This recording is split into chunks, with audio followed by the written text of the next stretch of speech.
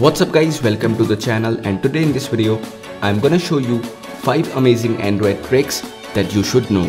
So if you enjoy the video, then be sure to hit the thumbs up button below, and with that being said, let's get started.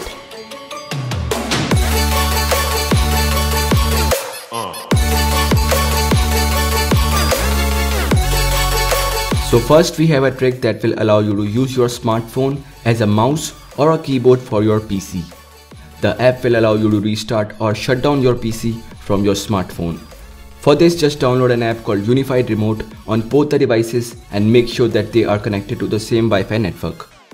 That's it. Now you'll be able to use your smartphone as a mouse or a keyboard for your PC or laptop.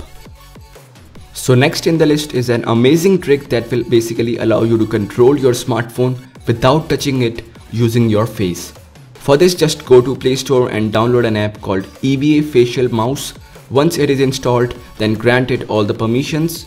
The way it works is it tracks your face using the front camera, and as you move your head, the pointer also moves. For a click, you'll need to stop the pointer over the desired location for a few seconds. You can easily change the settings from within the app to suit your requirements. So number 3 in the list is a trick that will help you a lot in case your phone gets stolen or if a person tries to unlock your smartphone with the wrong passcode. For this, you will need to download an app called LockWatch from the Play Store. Once it is installed, then provide the app with your email, and every time a person tries to unlock your smartphone with the wrong code, you will be sent an email of his or her photo and location, which can sometimes prove to be really helpful. Next, we have a trick that will turn your smartphone into a remote for your smart TV. Just download the app for your TV from the link in the description and make sure that both your TV and smartphone are connected to the same wireless network. That's it. Now you'll be able to use your smartphone as a remote for your smart TV.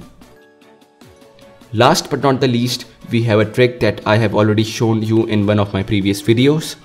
This trick will basically give any Android device a user interface similar to Android Nougat by just downloading an app called Nougat UI Beta from the Play Store. So yes guys, that's about it for this video. Hope you liked it. If you did, then be sure to hit the thumbs up button below and subscribe to the channel.